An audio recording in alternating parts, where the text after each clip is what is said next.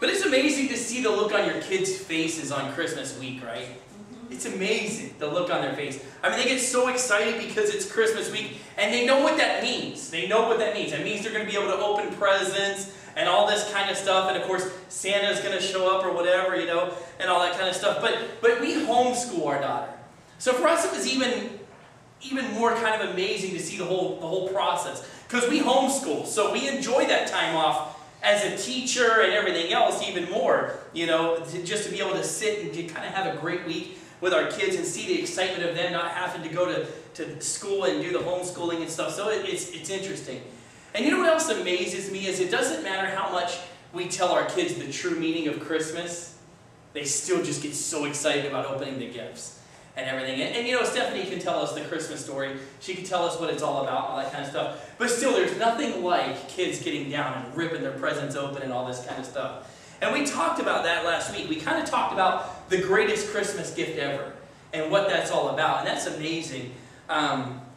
But now that Christmas is over and this whole week is kind of past us, now we got to think of what's coming up, right? What's coming up now? A whole new year. A whole new year. So with the new year in front of us, what does that mean to you?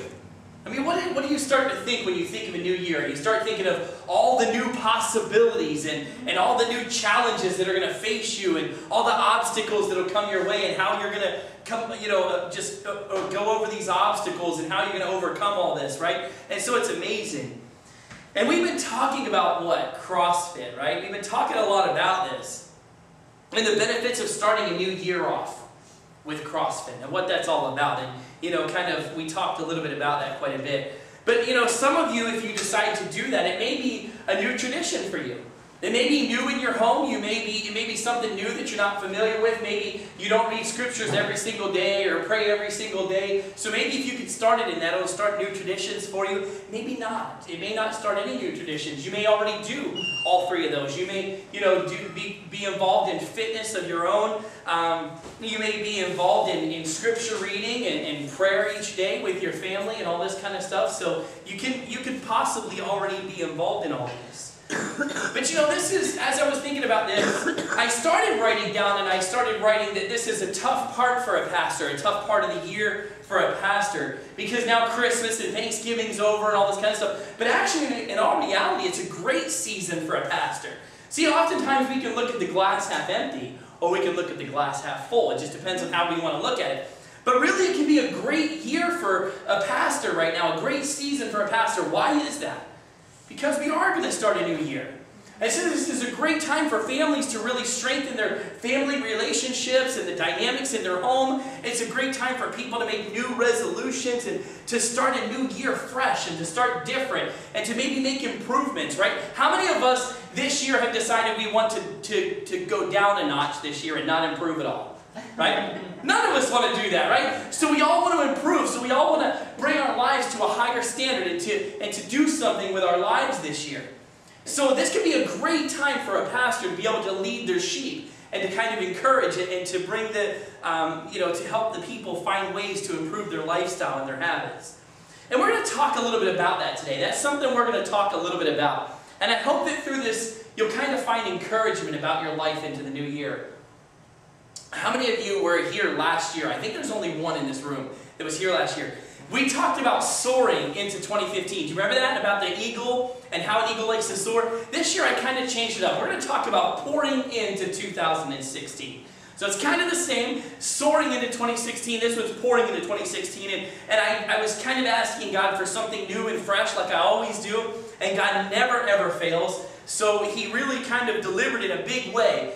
A lot of times you hear people talking all the time about the Old Testament being so far back and things like this, but I want to dig up something from the Old Testament that I think will really help us and give us something we can apply to our lives. Something new, something fresh, and something exciting that we can kind of carry with us. So that we're going to look at 2 Kings today, chapter 4. 2 Kings chapter 4. So if you have your Bibles with you, you may want to turn to that. I'm going to read this. And I'm going to kind of talk about this a little bit. But as we go to look at this, as you're making your way there, how many of you feel like we spend entirely too much time being focused on what the outside of our bodies look like? Mm-hmm. Right? in America, that's what it's all about. You see billboards everywhere, and they talk about how sex sells and all this kind of stuff and everything. And you know, so we focus so much on the outside. And then when we look at the world, how many of you have seen War Room yet? How many of you have seen it? Just 2 hands? A couple? A few more people? War Room's an awesome movie because they start to really talk about what we're really supposed to be focused on. Where the real war and the real battle is raged. And it's so important because I think we've lost track of that. We get so caught up in how nice our car is, or how nice we are, or how fancy we can dress, or how much better we are than the ones around us, and all this kind of stuff. And that causes so much confusion. What is that? That's the battle Satan wants us to fight. See? And so he gets us caught up in this, and the world sees that, and they know that. And it's kind of like this little snare trap that he lays all over the place. Recently on social media, I saw something that really caught my attention. I thought this was amazing. How many mothers do we have in here? See, and so this is really going to hit home. Fathers, pay attention and listen to this. There was a woman on social media that posted a picture of herself, and she wasn't really sure if she should. But she posted it anyway. It showed her stomach, stretch marks and all, right? And so she got a real negative response at the beginning. Just people started saying all kinds of nasty things about it, like you should cover that up and all this kind of stuff. But her husband came to her defense so quickly. And he said, you want to know something? Every time I see her beauty, it reminds me of everything we've come through as a family. All the things that she's done and all this kind of stuff. And these are stripes that she's earned. And it makes her more beautiful, in my opinion, because I see everything she's gone through to bring my family about. And it was amazing, it was incredible. Well, then she goes back, because in the beginning it really brought her down. You can imagine how that hurts. And so later on, she goes back and she posts, how that's true. She's so proud of the stripes that she's earned. They're not marks, they're stripes that she's earned in delivering her children. Does that make sense? And so what took place was amazing as a result of this. How many of you have seen this thing shared around on Facebook and stuff? So this is what happens after this. She inspired so many people to post pictures just like that. Other women posting pictures of their stretch marks they earned. Military veterans posting pictures of their arms where they lost their arm, or their legs, showing pictures of their scars. And other people showing, children showing pictures. I saw them, I was like, looking at this, I'm amazed by this. Showing pictures of burn scars that they had as children that were left on their flesh and stuff like that. And so it inspired a lot of people to think outside the box. Why are we allowing the world to dictate who we are? And to tell us what we can and cannot be. And so it was amazing. And as I got to looking at that, I thought, wow, how much we get caught up on the outside. So good. And here's the thing, if we're not careful, what will happen, this is exactly what will happen. How would you like to get, how many of you got presents for Christmas this year? Probably a few, more than we probably should sometimes, and more than we deserve, right? But it's amazing because God blesses us. Well, how would you like if you got this one present that was just it was a nice sized box, and it was wrapped so nice, and it looked amazing. So you go through and you open all your presents and you hold that one to the last, right? Because you think that's probably the best one. And then you open this box and it's empty. It's a fancy box, but it's empty on the inside. See, if we're not careful and we focus too much on the outside, what will happen is we'll end up shallow and empty on the inside. Very good. And so I want to talk about that today. I want to talk about something very, very important. And I want you guys to get this. I want you to really understand this as we look at 2 Kings chapter 4, verses 1 through 6. 2 Kings 4, 1 through 6 really lays it out. It says, "And now there cried a certain woman of the wives of the sons of the prophets to Elisha, saying," we got to understand this. I'm going to go back and cover this whole verse. "Thy servant, my husband, is dead, and thou knowest that thy servant did fear the Lord, and the Creator is come to take him, the creditor is come to take unto him my 2 sons to be bondsmen." Well, I'm going to cover this first verse because everything hinge pins on this first verse. We really got to understand what's going on. It says, "Now there cried a certain woman of the wives of the sons of the prophets unto Elisha, saying," so this woman comes to Elisha, and she was a child of a prophet and all this kind of stuff. She was involved in the families of these prophets, and she cries unto Elisha. And this is what she says to him. Thy servant, my husband, is dead. My husband that used to serve you for the income for our family is now dead. So the income that was coming into our family is gone. He's no longer able to serve you. So there's no way to pay off what we owe. And so then it continues on to say, and now knowest that thy servant did fear the Lord, and the creditor is come to take unto him my 2 sons to be bondsmen. So here's what's taken place.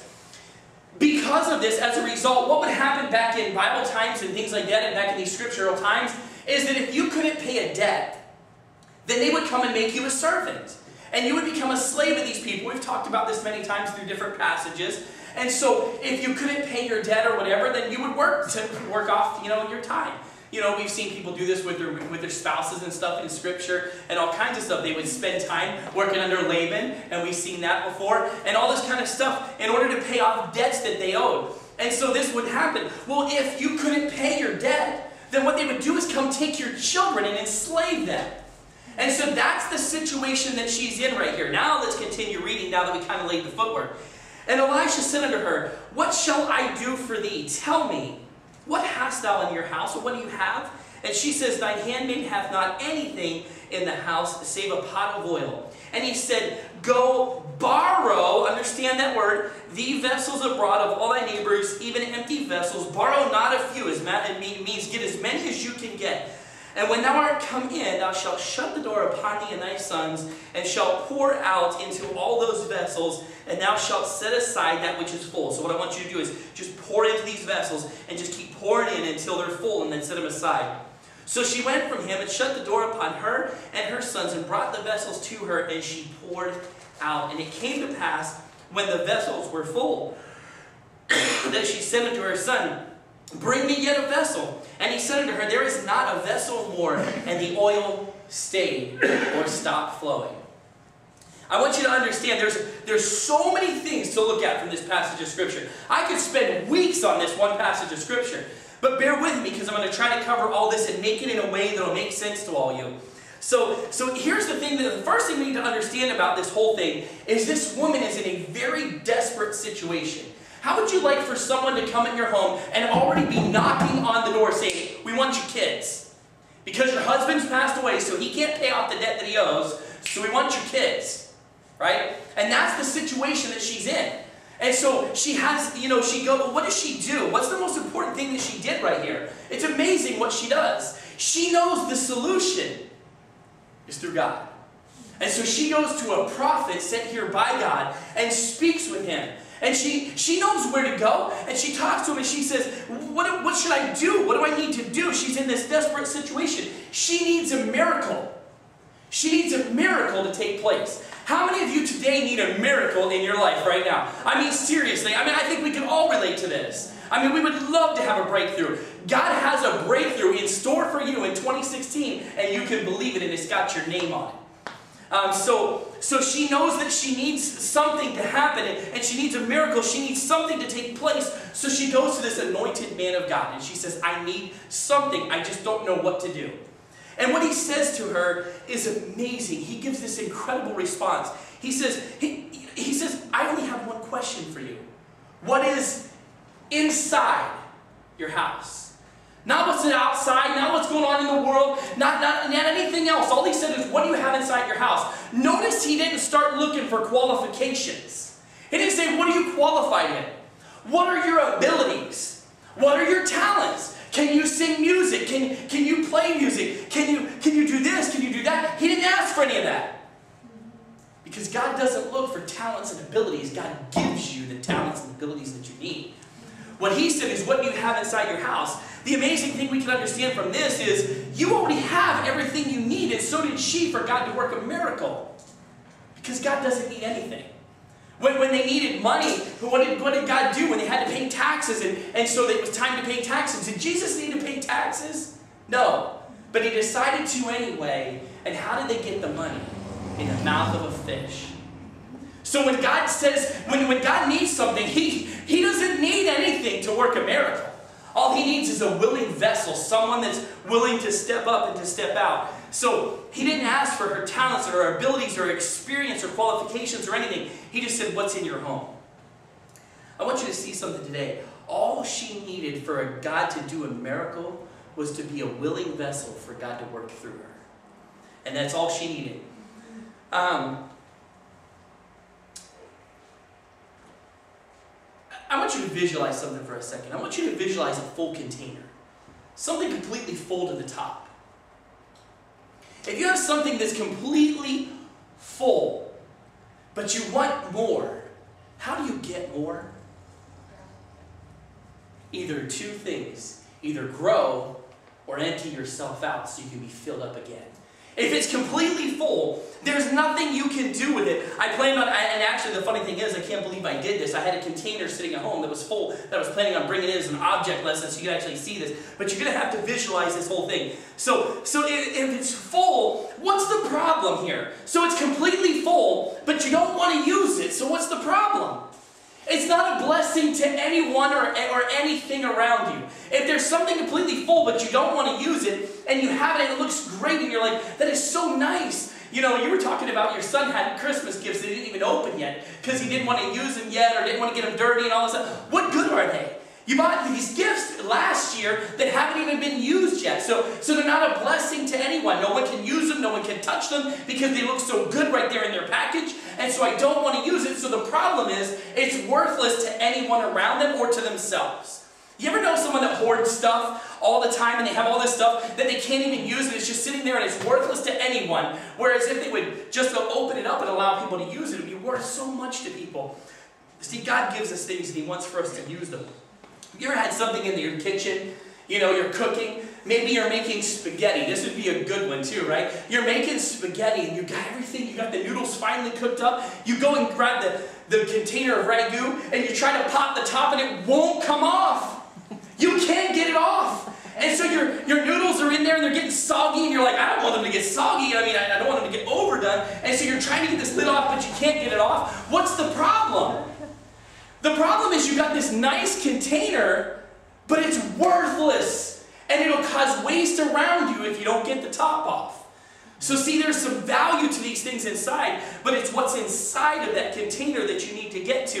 And if you can't reach what's inside of something, it can sometimes be pretty worthless. It can sometimes be pretty worthless. So it's only if we are willing to be used by God that we will become valuable to God and to those around us.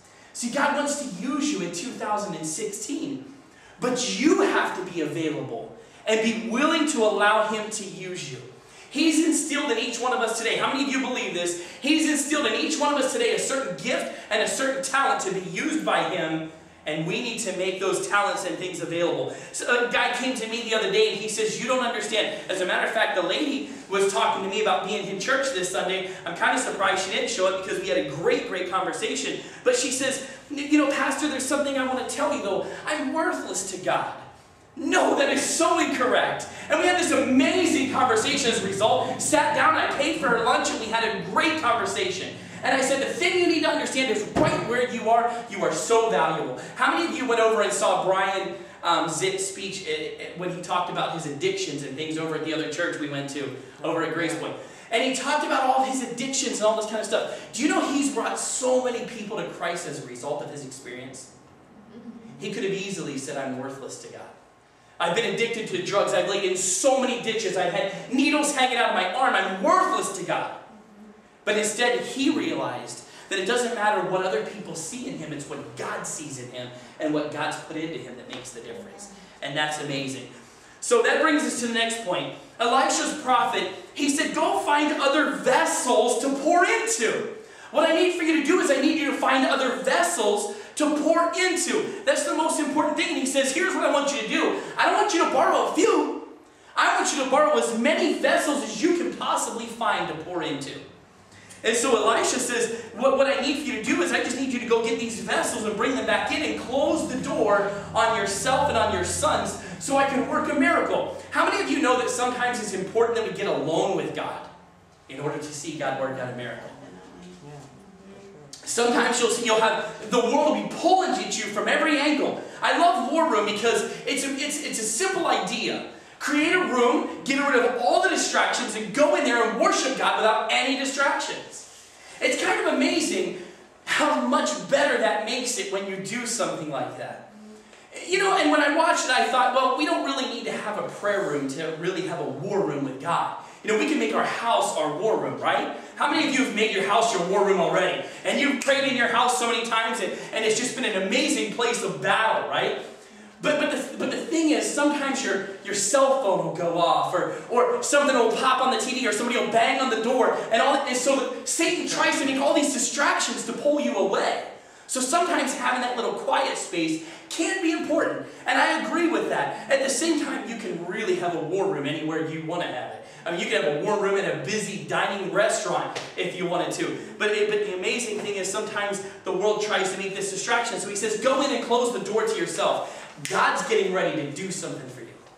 And get a whole bunch of vessels because God's getting ready to send something out and it's going to be incredible.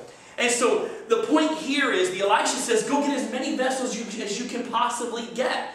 So here's the thing I need for you to understand. This is the next thing you need to understand from this. Is that she determined the magnitude of her miracle and not God. Why is that? See, sometimes we can get caught up on that and we say, you know, God determines the magnitude of your miracle. Not always. Here's the thing that we need to understand about God. What do you think of when you think of God? What are the things you think of? What are the attributes of God you think of? Omnipotent, all-knowing, all-powerful. He's omnipresent. He's everywhere at one time. He's the Alpha, the Omega, the beginning and the end, the first and the last. I mean, everything you think of God is limitless. Why would we think His miracles are limitless for you? Or His blessings are limited for you? Amen. They're only limited by you. You're the only one that stands in your way. God said, go get as many vessels as you can find that are empty and that are ready to be filled, and you just stand back and watch me. But I'll only fill as many as there's room to fill. So you determine the magnitude of the miracle God's going to work through you. So the prophet said, just go get as many as you can possibly get. And this woman, she went and she got a whole bunch of them. And the thing that we see here is heaven has this unlimited supply. And it's limitless. And so the only thing that was a problem is God just needed a vessel to pour into, to work this miracle out. So once there were vessels to pour into, what took place? Once she had empty vessels that were ready to be used, what happened? That's when she began to pour. And she began to pour. And she poured and continued to pour and continued to pour. And the oil continued to flow and continued to flow and continued to flow. And the oil just kept on flowing and kept on flowing. Out of one container, how does this happen? Like the container was already half empty. She had been using it, right? And so as she's pouring, it just keeps filling up containers. And she's sitting them to the side, sitting them to the side, and sitting to the side. And when did the oil stop flowing? When she ran out of vessels. When there was no more vessels for her to flow into, for that oil to flow into. So as long as there were clean, empty vessels that she could use, it just continued and continued and continued to pour and to pour and to pour and to pour into it. Remember the Christmas box that was wrapped, that was all fancy we talked about, that was empty?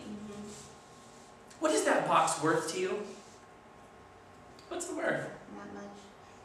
$2 to $3 maybe? How much would you pay for a box to wrap your presents in? Maybe $1? $2? So the box isn't really worth anything to us. Maybe it's worth $2 to $3 if that. It really has no value at all. The box has no value.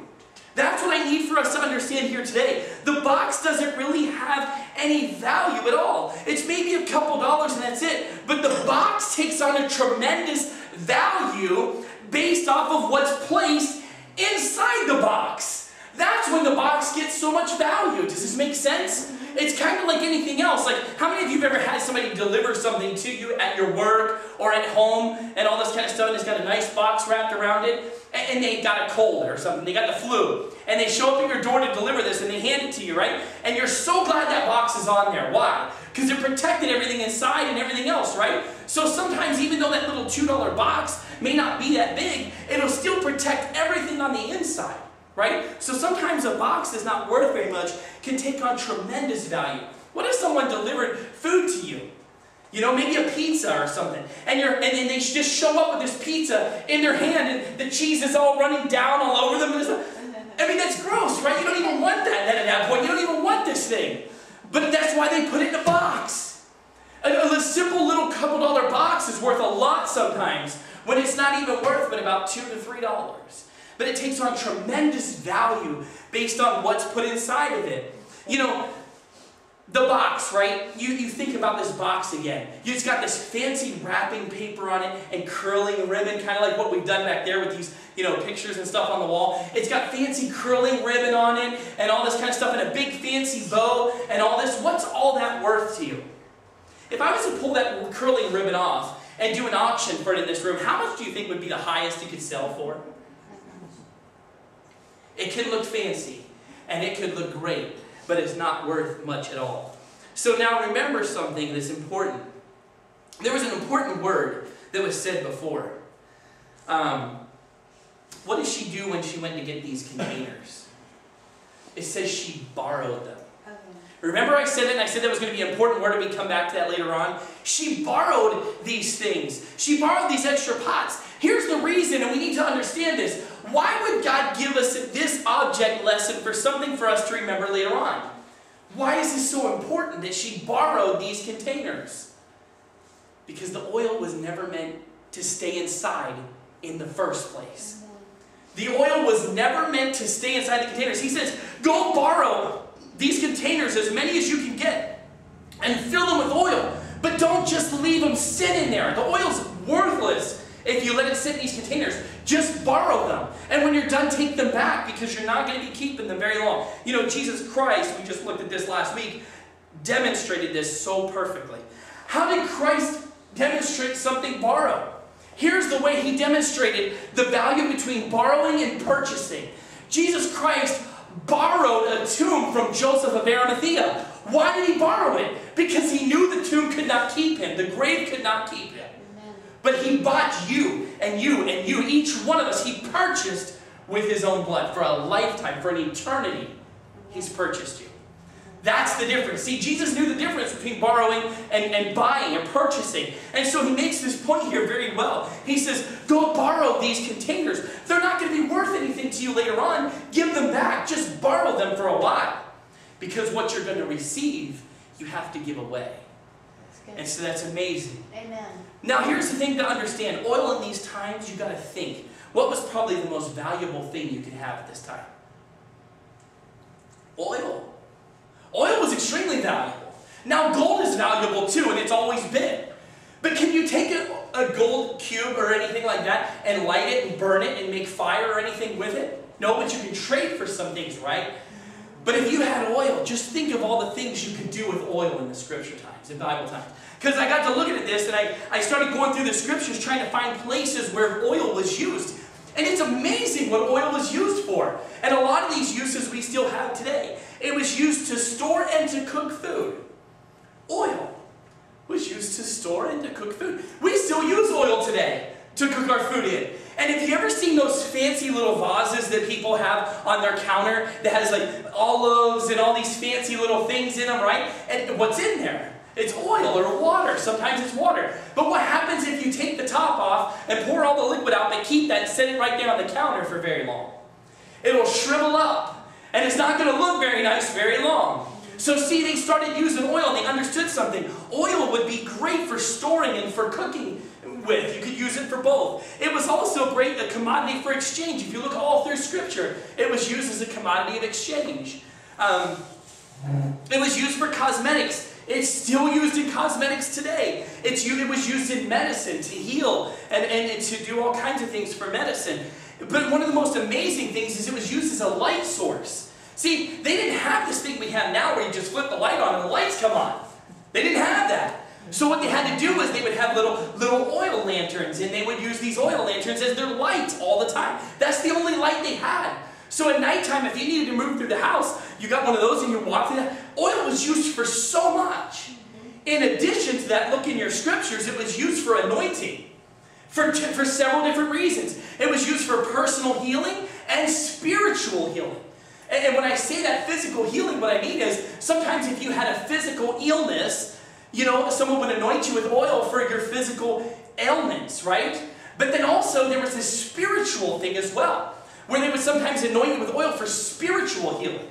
So it served a lot of purposes in Scripture that are backed up in Scripture. So what she had here was something that was of extreme value. But the problem was, it's just like that jar in your kitchen. If you can't get the top off, or if you can't use it, it's a whole lot of money in a bottle that's worth nothing to anyone. And see, here's the thing that we need to understand. The only thing that stood between her sons becoming slaves and their freedom was a little bit of oil. Just a little bit of oil. And so she needed to be able to use this oil. You can't bless others. You know, when God puts something inside of you, it's so you can use it to bless others, to pour those blessings out. And so you can't be a blessing to others if you take all the blessings that God gives you and lock them up inside of you. If you take all the blessings and all the benefits and everything else that God gives you, and you just lock them up inside of you, what are you worth? Worth absolutely nothing.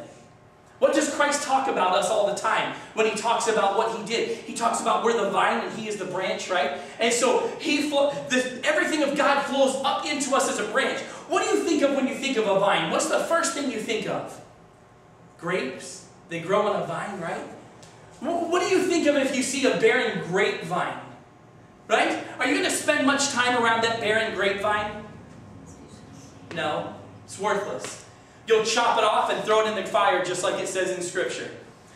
But as long as that vine is flowing and you have all these grapes, what is it worth to you now?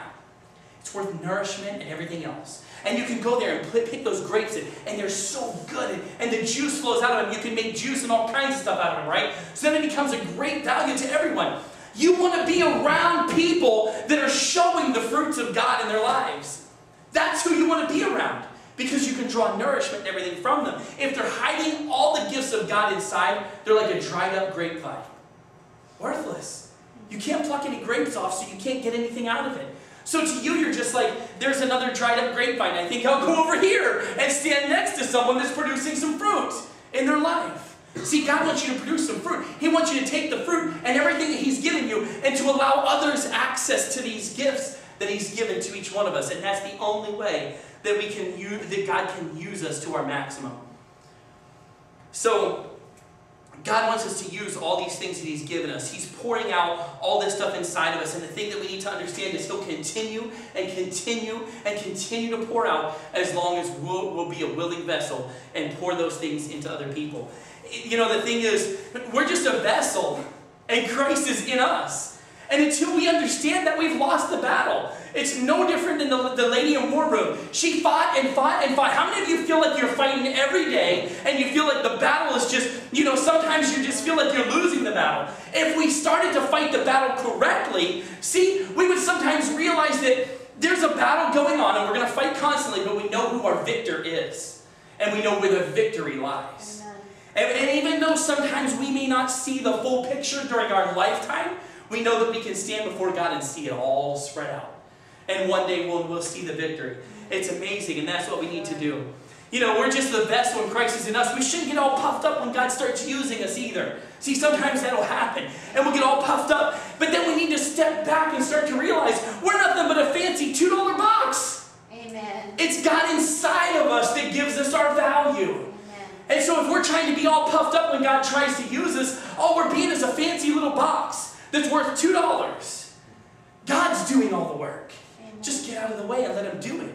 You're just a fancy little vessel and that's it. And God's working through you to do all the things that He wants to accomplish. Amen. That's really good. And that brings us to our final point. How many of you know that we need to be empty in order to be used by God? I mean, in order to be filled up, you have got to be empty. You have got to be empty in order for God to fill you back up again. If you're already full and God starts pouring into the top of you, what's going to happen? If you're not empty, you're just going to overflow. And the blessings are going to go to other people around you because you're already full. You got the cap screwed on. Nobody can get it off. And God's trying to pour blessings into you. And it's just running off the top of your cap and onto everyone else. And everyone else is getting the blessings that you should be receiving and pouring out. So we need to constantly be ready to be used by God and be emptying ourselves daily of what we have. And then we need to be cleaning ourselves up all the time on the inside.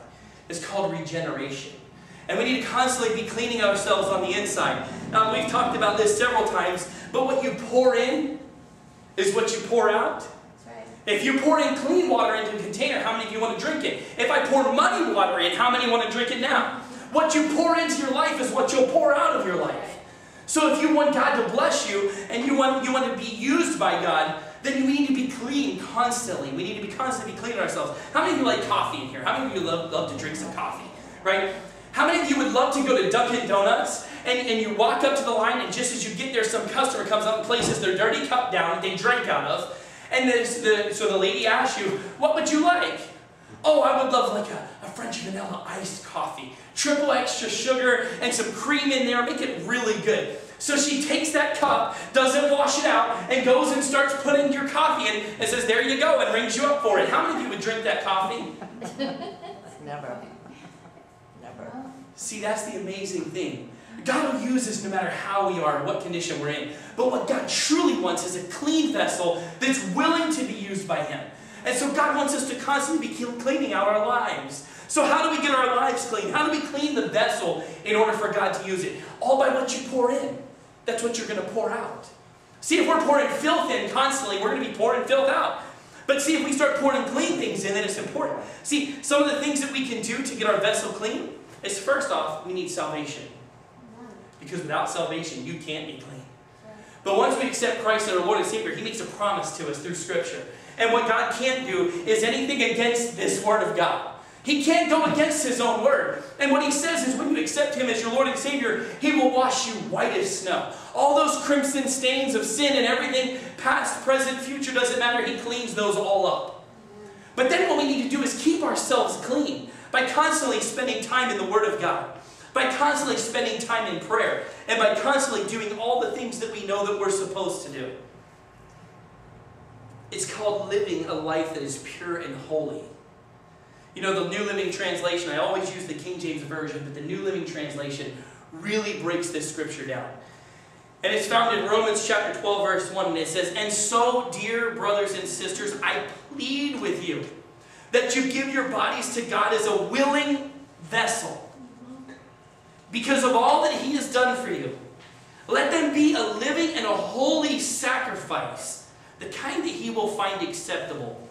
This is truly the way to worship Him. This is truly the way to worship God. The true way to worship God is to present our bodies as a living sacrifice. Holy. What does holy mean? Perfect. Blameless. Set apart. Holy and acceptable. Which is our reasonable service or our true way to worship Him. That way we can remain empty and useful for God. What are we going to do with 2016? We have a choice. We can do anything we want to do with 2016. We can walk out of here and say, oh, I'm going to church this Sunday. I'm going to church so everybody sees it and your family is all like, oh, great, they're going to church somewhere. So your faith in God lies in where you park your car on Sunday. Or you can make your faith in God what it truly is meant to be. Spend time in worship. Spend time in prayer. Constantly be searching out the things of God. And be cleaning your vessel daily. So when God pours into you, you're pouring out useful water and replenishment to everyone around you. We can only accomplish these things with prayer, God's Word, and taking care of our bodies. Physically and spiritually. What are we going to do with 2016? God's looking for an empty vessel.